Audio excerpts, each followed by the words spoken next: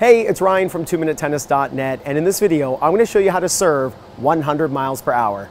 Please consider subscribing and hitting that notification bell. Even share this video with a friend, as those are the best ways to support this channel. All right, now first, a disclaimer. If you are a beginner, if you're someone who's got a 40, 50, 60 mile an hour serve, it's going to be pretty tough in one video to show you some tips that are going to double the speed of your serve. But if you're an intermediate player, if you're an advanced player, and you can serve in the mid 80s, 90, this video is going to get you over the hump and get you serving triple digits. So first, how you're holding the racket. You have to make sure that you're holding the Continental, and I'm going to show you a little tweak you can make in the Continental to help you serve faster. But just make sure that your base knuckle of your index finger and your heel pad, if you're right-handed, are placed along bevel number 2 here. That's the right-hander's Continental. And as a lefty, right here. You've got to make sure that your base knuckle and heel pad are on bevel number 2. It's also known as the chopper grip, but it's the Continental, and that's going to help you to serve your fastest serves. But one little tweak you can make is move your hand down slightly so that some of your heel pad is hanging off. Just doing that, I know for me, has helped me to be looser and more relaxed, and has allowed me, and it made me feel like I could whip the racket faster through contact. If you hang your hand off too much, you won't actually want to swing very fast because you'll be afraid that the racket's going to fly out of your hand or maybe even slam against the ground. We don't want that. So there is a sweet spot to how far down you hold off the racket. But try this because the looseness and relaxation can instantly give you a few miles per hour just from that one tip. Now the second tip has to do with just your overall looseness. I want you to try serving where you just feel like a bag of bones, where you are just relaxed so much that you almost feel like it's a little sloppy. And so you don't even have to hit a serve right now. You can just be really relaxed in a shadow swing. And you want to feel the kinetic chain of the body turning, coiling away, and then the body turning back toward the net. And that the arm and the racket are trailing a little bit, which actually produces the whipping action. So you want to turn and be super loose, and then turn and be super loose again. But that body coil and then uncoil with the arm being super loose is actually what's going to produce that tremendous racket speed to hit the 100 mile an hour serve. If you think about what they build houses out of, right? 2x4s. And 2x4s are strong and rigid. But then you think about a whip, right? Right? You think about like Indiana Jones and his whip. So the whip travels really fast. The 2x4 is really strong. I see a lot of amateurs thinking that serving 100 miles an hour has to do with muscle and being tight and being strong. Has really very little to do with that. And what it actually has to do with is body mechanics and using the right kinetic chain through the body. So practice being super, super loose in a shadow swing. Again, I haven't even hit a ball yet, and I will, don't worry. But I want you to be really relaxed, and you can do this right now at your house if you'd like. Just turn the body and then turn the body. It's almost like I'm hitting a ground stroke. You can see my body coil away from the net and then turn toward the net. Well, it's the same idea with the serve as well. You can see that my body movement on a forehand is very similar to the body movement on a serve. So don't face forward and arch your back and then hit forward like you're a catapult making that move. Have it be almost like a ground stroke where you turn the body and then you turn the body and the arm just goes for a ride. I can already feel right now with my hand hanging off the racket, it is incredibly loose, my arm, just because there's very little tension, and I know it's going to help me hit a faster serve. Now, tip number 3. This is about making sure that we don't use the waiter's tray. Even intermediate players, even players who serve 80 miles an hour, sometimes get into this waiter's tray position. And let me show you serving this way. They go like this, right? So they lay that was actually a pretty good serve for, waiter's tray, right? That's that 83, 85 mile an hour serve that if you make these changes, you're gonna serve much better. That's actually a good representation of it. What we need to learn is not that waiter's tray, but to actually use the proper motion that gets us into that trophy pose. So let me show you, and if you've watched any of my videos on YouTube, TikTok, Instagram, on my website, 2minutetennis.net, you understand the idea of the birthday hat. Big fan of the birthday hat because it gives you the instant feedback you need to know if you're doing the waiter's tray or if you're doing it correctly. See, the waiter's tray serve would never hit a birthday hat. But if you serve the way Federer does, or Kyrgios, even Sam Groth, Osaka, Djokovic, you'll see that their racket passes right in over the head. And if there's a birthday hat on your head, you'll knock it off. About 5, 6 years ago, maybe even 7 years ago at this point, I'm getting old, I was teaching a bunch of 7 and 8-year-olds, and I told them that unicorns cannot serve correctly. And they all laughed. I'm like, no, it's true, because, and I showed them Federer's serve. I said, if Federer were a unicorn, his racket would hit his horn, and then the racket would stop. And it made sense to them. So that week, I went out and got a bunch of birthday hats, and I gave it to the kids. And yeah, this was about 2014, 2015. And the parents were amazed, the kids were amazed. They're like, oh my gosh, they totally got it, even at that young age.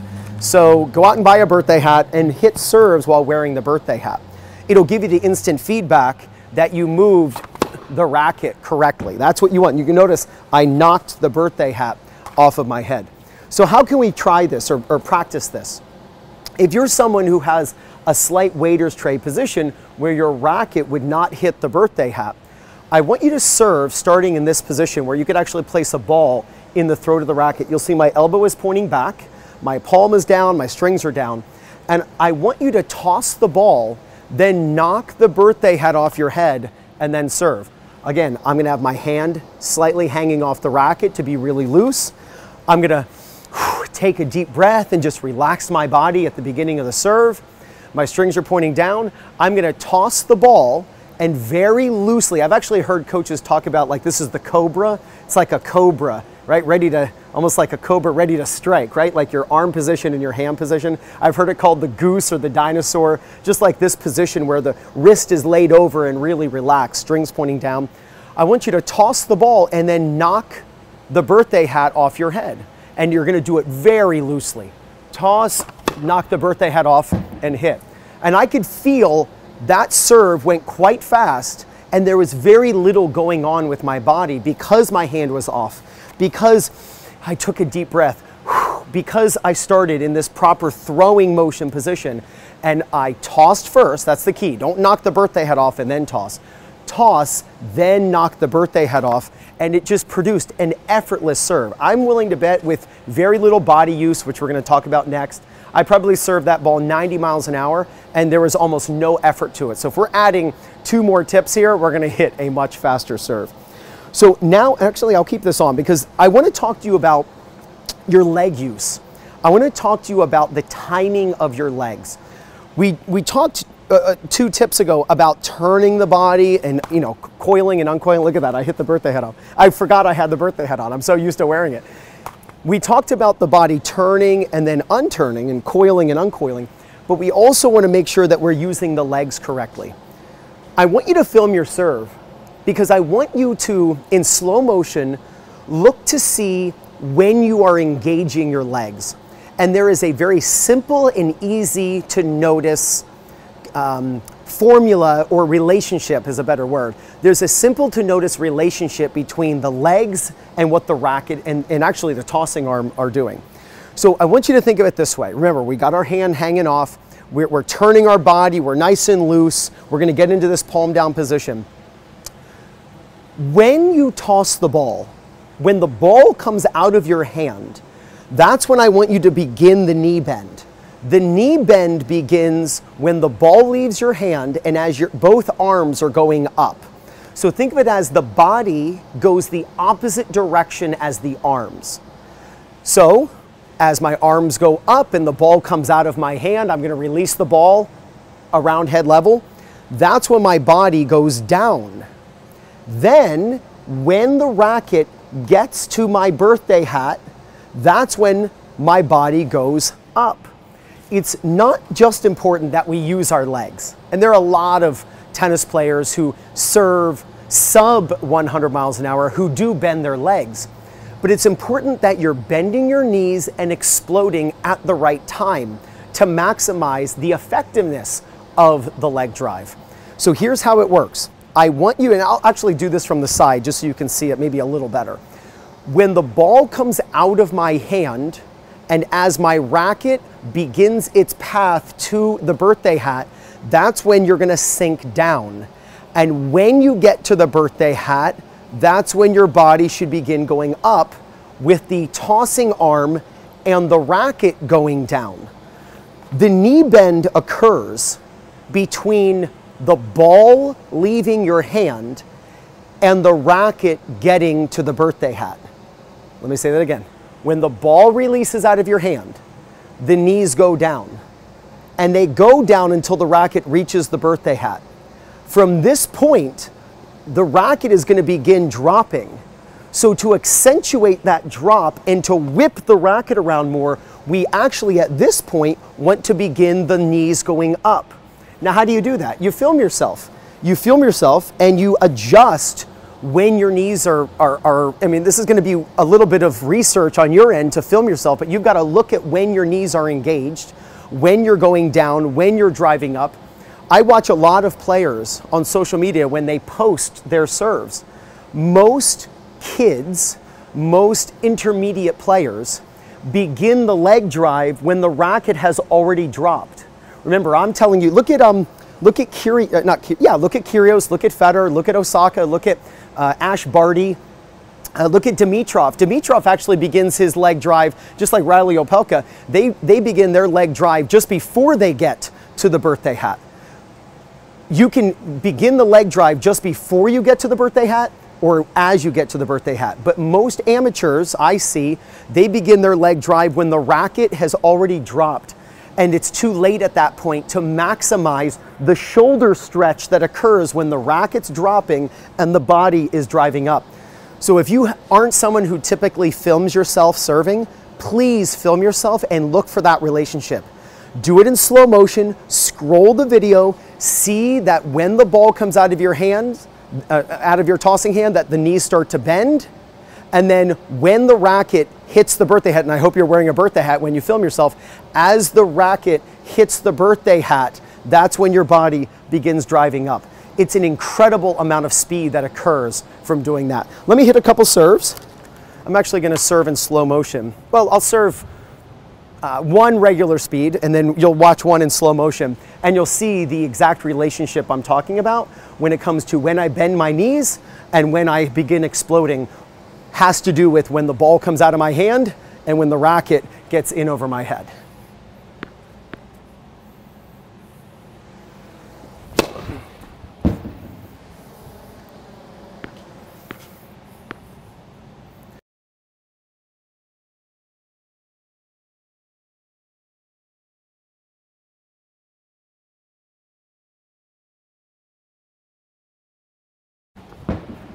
Now, the last tip has to do with harnessing a reactive brake as you hit the ball that slows the body down, slows the hitting shoulder down, and whips the racket through contact. This is what I call the power X, where you tuck your tossing arm up against your body. Look at Dominic Thiem as he's hitting a serve. Look at Andy Murray as he's hitting a serve. Those players are very well known for throwing this arm back. But if you watch them as they hit the ball, they pull their tossing arm up against their body. The reason for that is very simple. Remember how we turned and then we're coiling and uncoiling? We're coiling our body and then we're uncoiling? Well, the most amount of power we can generate will come from abruptly stopping the body to whip the racket through. If you don't believe me, just check out Federer hitting a serve. At contact, his arm looks like it's broken and it's in a sling, like it's in a cast and the doctor gave him a sling to put it against his body. When you make that move and you drop the tossing arm in front of you and then whip it up against your body, that slows the body's uncoiling down, which actually accelerates the racket. So from the back, you'll see that when I'm done, I'm actually waving to you with my left hand since I'm right-handed. I'm actually waving to you underneath my armpit. See that? Super loose, super relaxed. But because we coiled, we're using our legs, we're going up to the ball appropriately. If we can stop the body's rotation by pulling this arm in, we whip the racket so much faster we can really bomb the serve. So try those tips out. hold the racket slightly lower than you typically do. That way you can be really loose when you practice the turn and the unturn, the coil and the uncoil. Practice serving, let me demonstrate it. Practice serving with your palm down, wearing a birthday hat, toss and knock the birthday hat off of your head, being really loose. Film yourself, and you should be filming yourself for all of this and checking all of this with your own technique. After you toss, make sure that's when your knees bend, and then when the racket gets above your head, that's when the leg drive occurs. And you can just shadow swing that. Turn, pretend to toss, bend your knees and bring the racket in over your head, and when you get to this point, that's when your legs should drive up. It will stretch the shoulder back as much as you're physically capable, and then you'll serve much faster. And last, harness this reactive break, where when you're uncoiling, you pull this arm in and you whip the racket through contact. Let me know what you think in the comments below. I'm so excited for you to try these tips to get you over the hump and get you serving 100 miles per hour. This is Ryan from 2minutetennis.net, and I'll see you in the next video.